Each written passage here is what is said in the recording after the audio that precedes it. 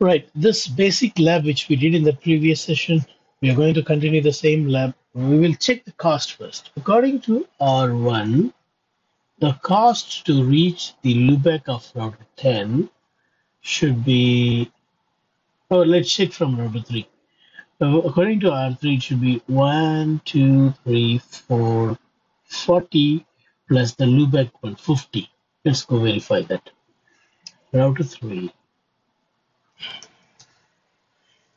show IP route 10.10.10.10. What is the cost?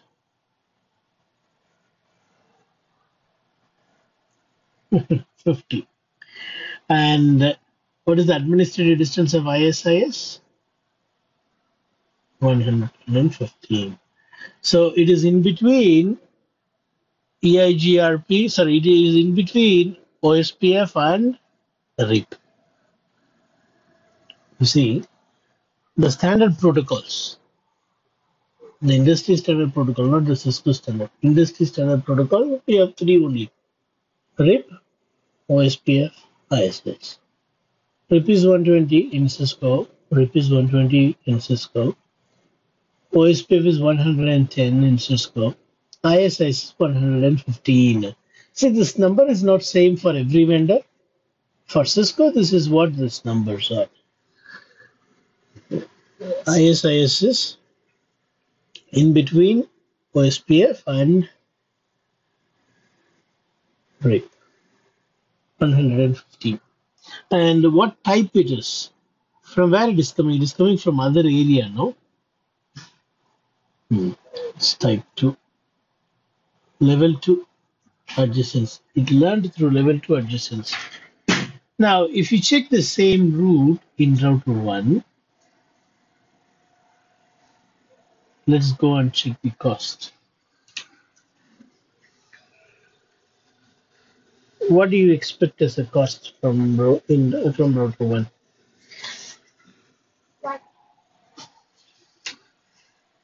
What do you expect the cost from router 1? Arun, are you there? Yeah, what do you expect as a cost from router 1 to that loop at 10.10.10.10?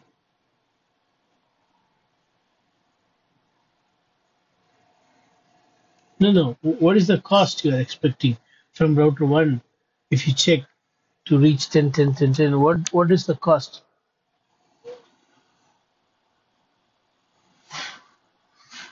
How 20?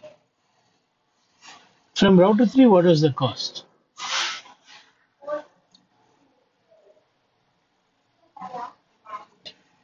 You see, per link it is 10.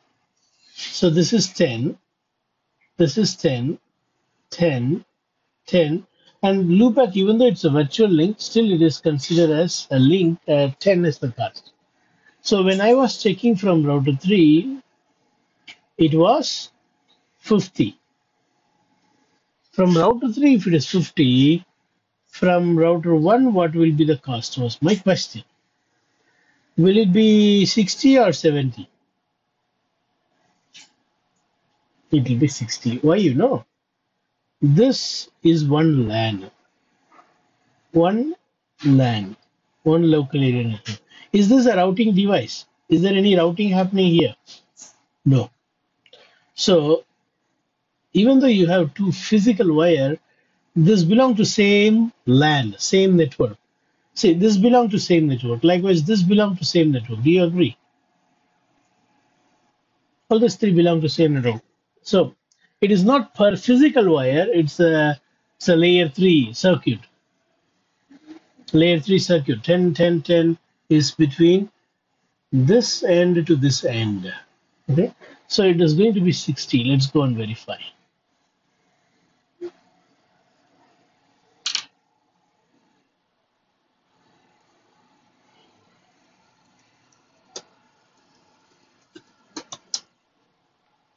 You see, it is not 70, it is 60.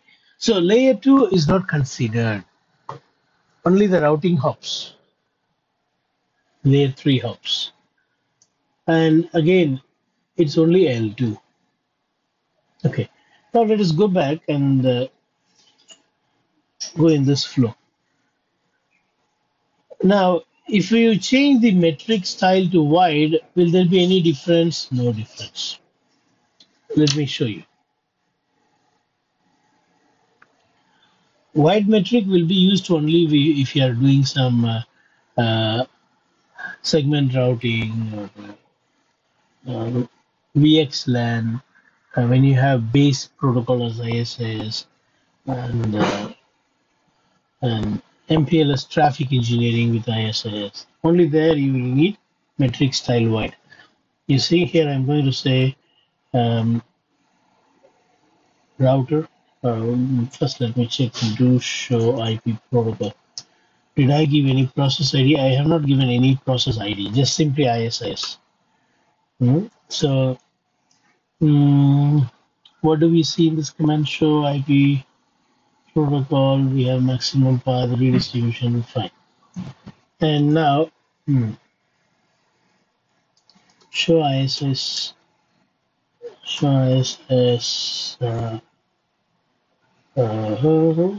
okay. I would like to show you one command show ISIS database. You will see two topology. One is L1. Do you see level 1? You see this is level 1. And you also see level 2. Two separate database.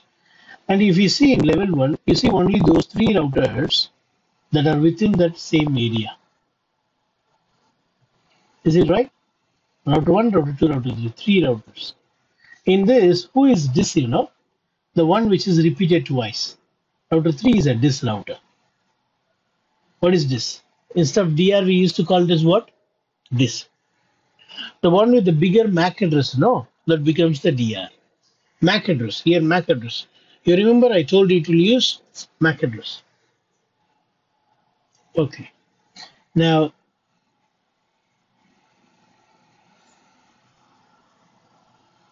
I was about to show you something. What was that?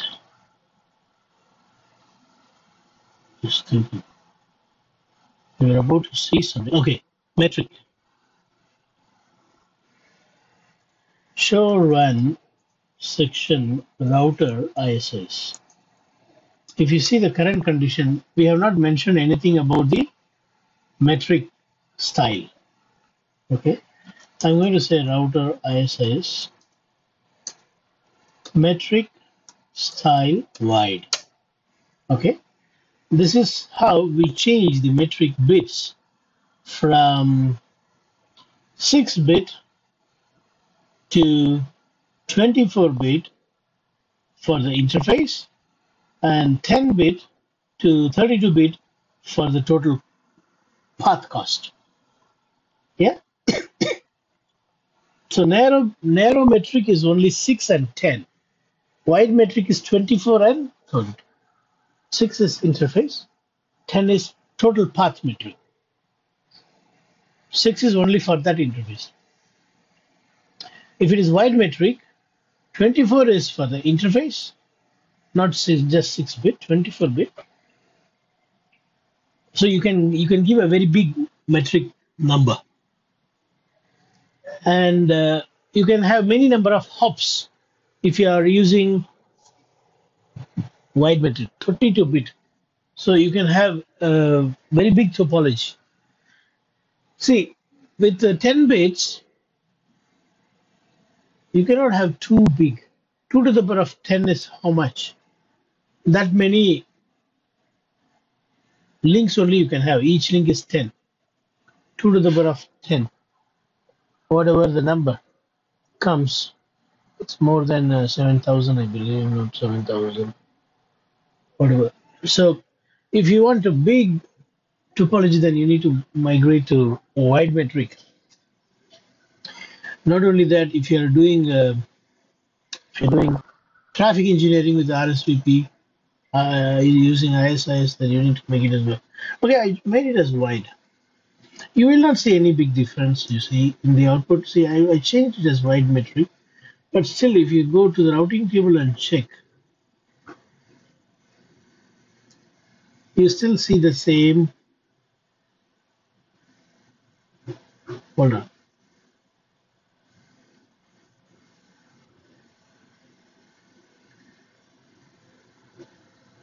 Is it down? Show IP route. I lost the route actually. Why? You should configure on every router. That is the problem. I should have mentioned it. It is not mentioned here. If you are changing on one router as wide, all the routers should be changed as wide metric. So what I'm going to do is I'm going to simply copy this and paste it on all the routers to save time. I'll say router ISIS.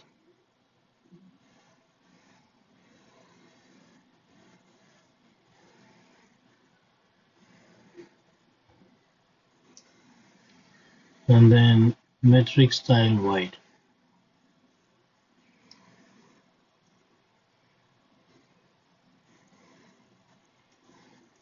I need to paste this on router 2. We'll go in order. 2, 3, 4.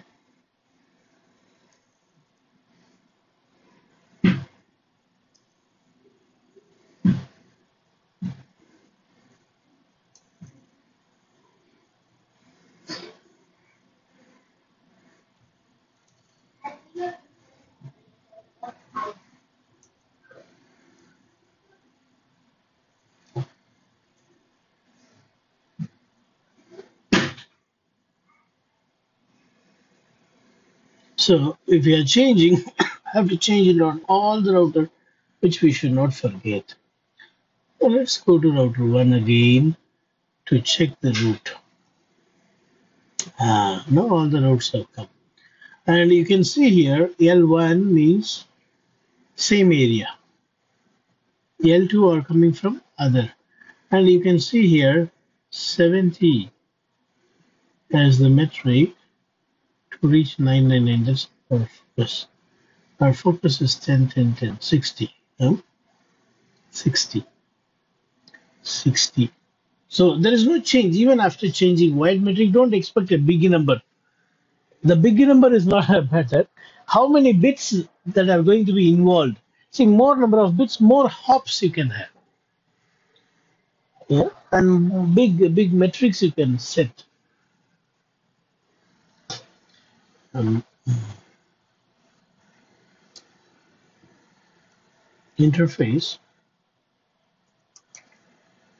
router, ISIS, ISIS, metric.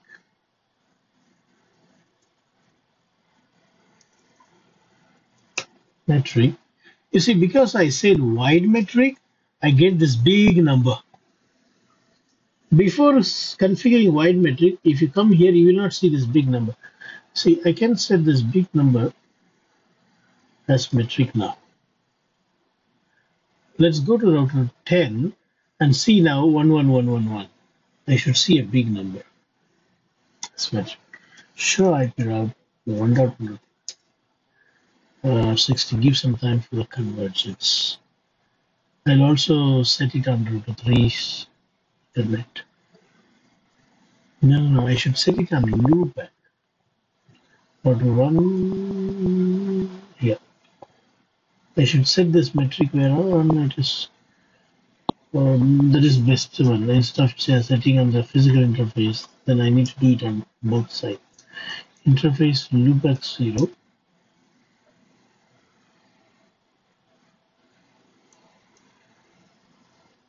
Now let's go to router 10. Look at this. You got a big metric. But if it is not wide, you cannot do this. You cannot get this big number. Let me remove this. And now if I go back to router 10, I should see back to 60. Yeah.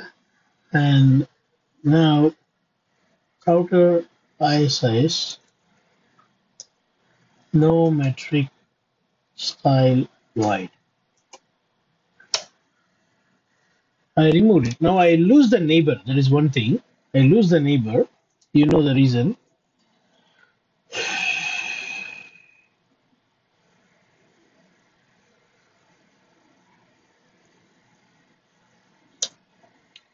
So it's gone. It's gone now. Show IP route. You don't have root. Let us try to configure metric. Interface Ethernet 0/0 ISIS metric. Let's give the number, big number. Will it accept?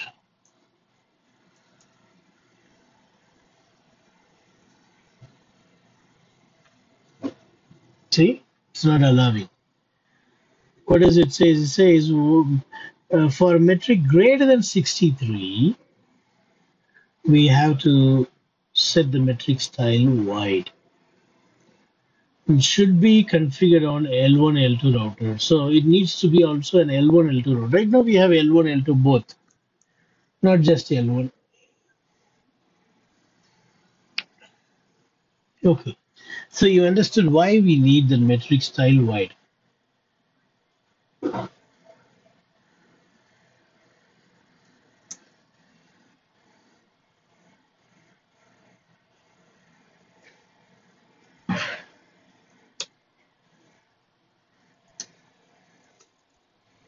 Router ISI is metric style wide. I'm expecting neighbor back and the routes back. All right.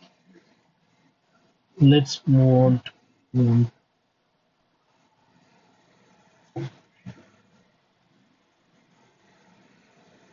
these differences and all we spoke on the other day, right?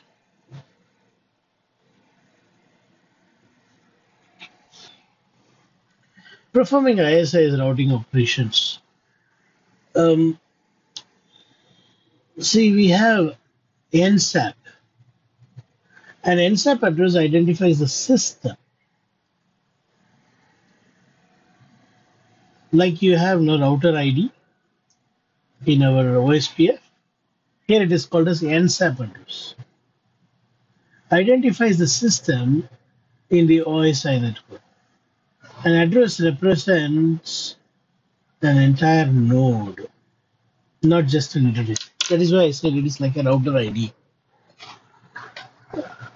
You with me? You understand? Okay. So there are various NSAP formats are used in various systems because of different protocol may use different representation of an NSAP. Now, NSAP address size is 20 bytes.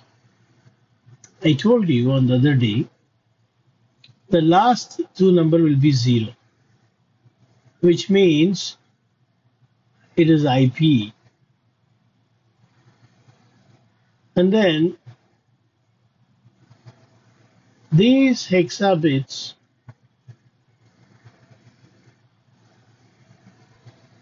is system ID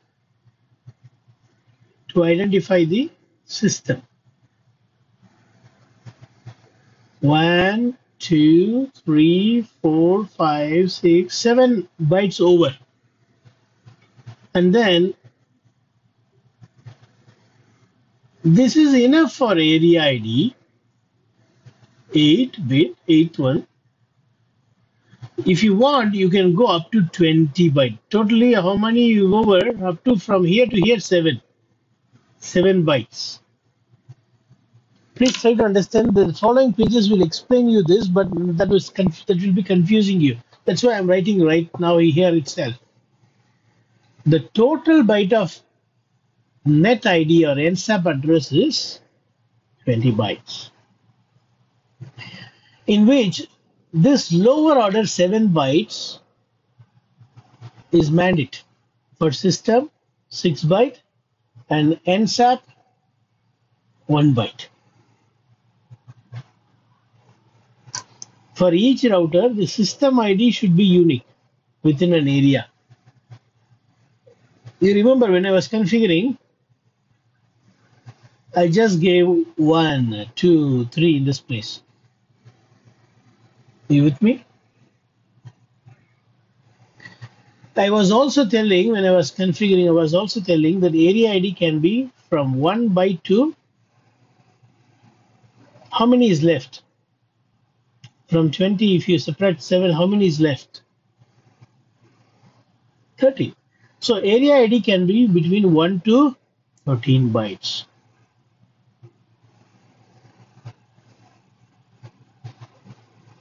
All right. And then that number 49 is private. Even if you don't say this, it is okay. Including this 49, it is 13 byte of area.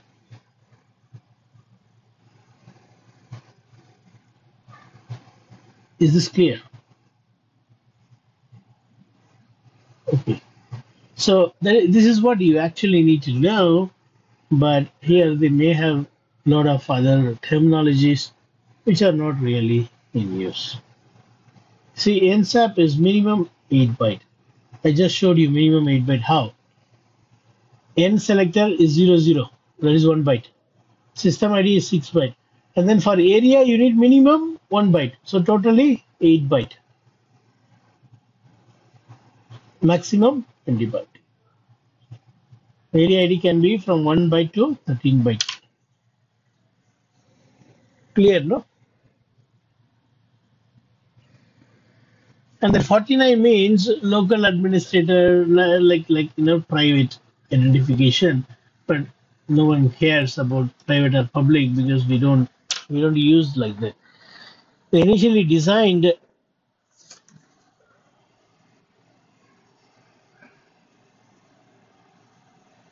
but not in use. You see, this is an example. We already did a lab, so this should be easy for you. This is system ID 2222. This is unique again 1111 8888 9999, and this is area. You don't need to, if you are putting 49, then you need to put 4 numbers. Otherwise, you just put 04 and start. You can also simply configure this much, enough.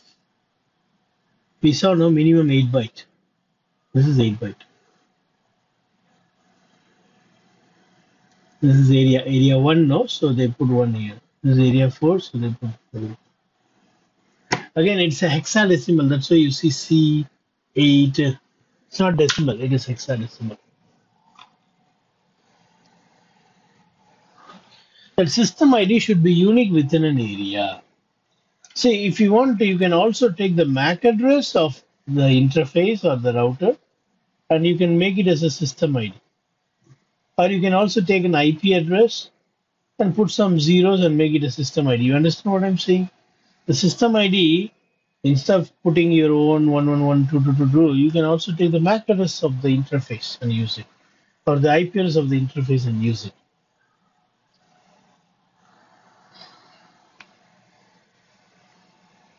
This last field should be always 0.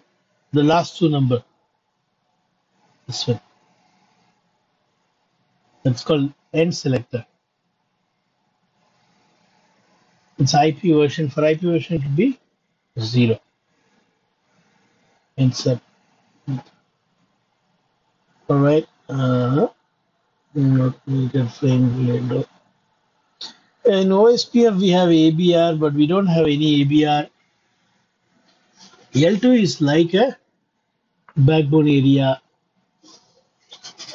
L1 is a non-backbone router, equivalent to non-backbone. L1, L2 is like an ABR. Area address is used to route between areas. In L2, area address is used to route between areas. But system ID is used to route between the routers that are in same area. See, within same area, what is used to route the packet is a system ID. Between areas, it is the area ID that is used. But both system ID and area ID is where? It is in the same NSAP address.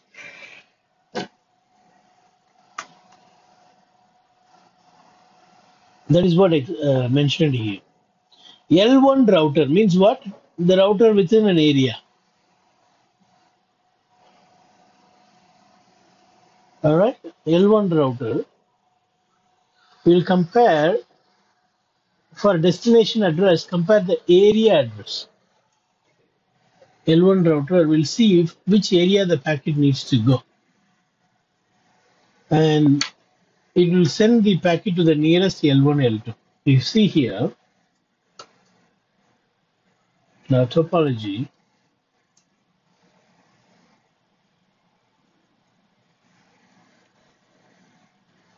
in our topology, I have only one L1, only one border router, L1, L2 router. How many I have? Only one. What I'll do is, I'll connect this one also to R5. So router 1, how many border routers it has got? Two border routers. And which one it will use to go out depends on the cost here. We'll go and increase one path cost so that you will see the one with the low cost path will be picked up. If both are there, then both will be used. Sorry, correct. Load sharing will happen. Okay, we'll check that one in the lab.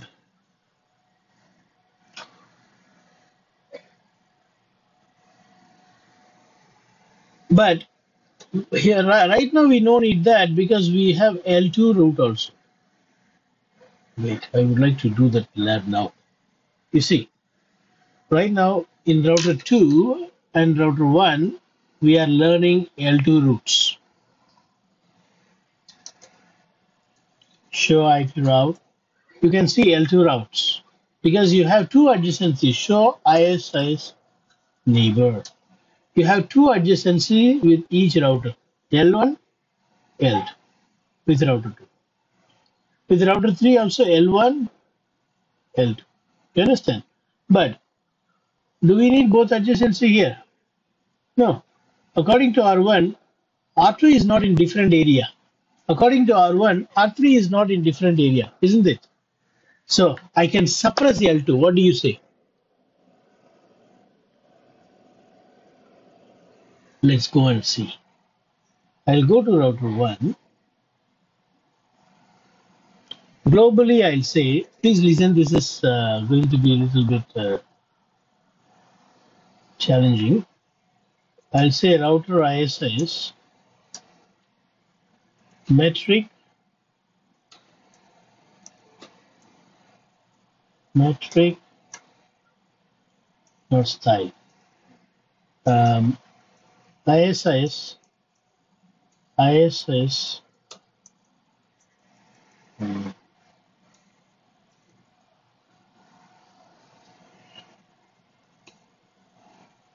metric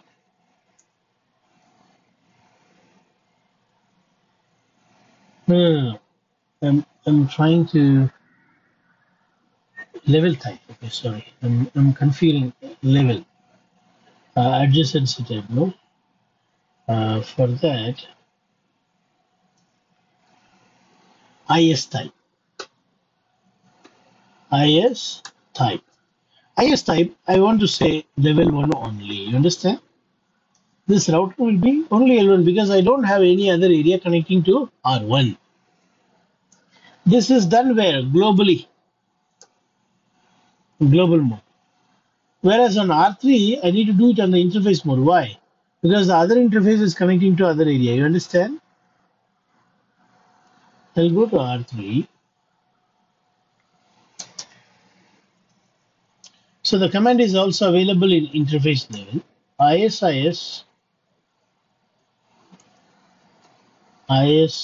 level.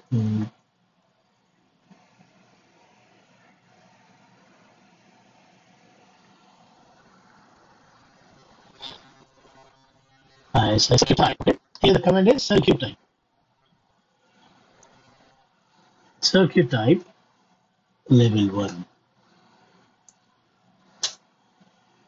You understood, sir? Right.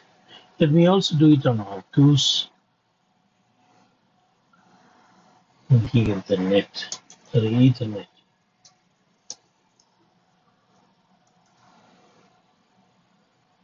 ISIS circuit type. So the command is different. Let me show you one more time on R1. The command was different. It was simply IS type because we are doing under the router mode. When you do under the interface mode, it is circuit type. Now let us check in router one. Show IS neighbor. You see, you have only L1.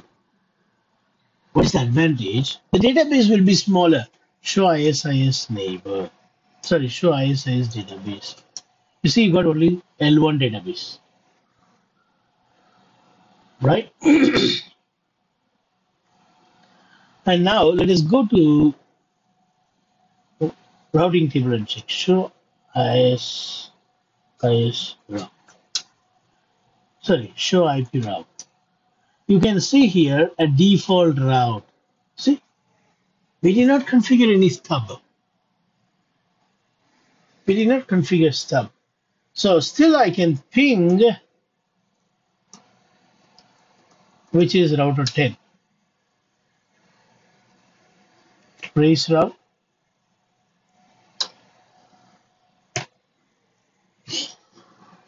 We'll go to router 3 and then 4, 5, 6, and 10.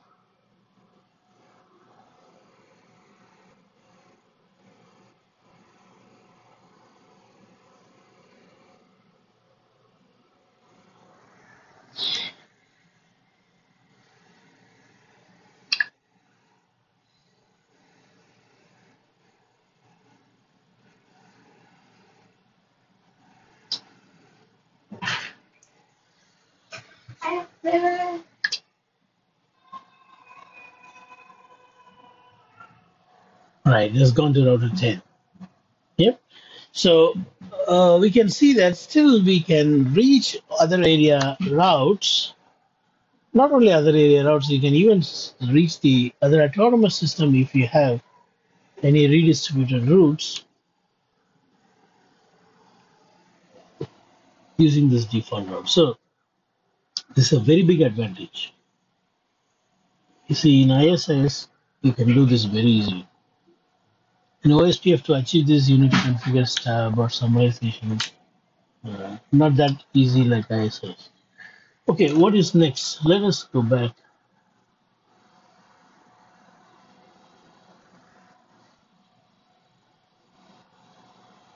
We made one of the routers L1 only, like they have done here.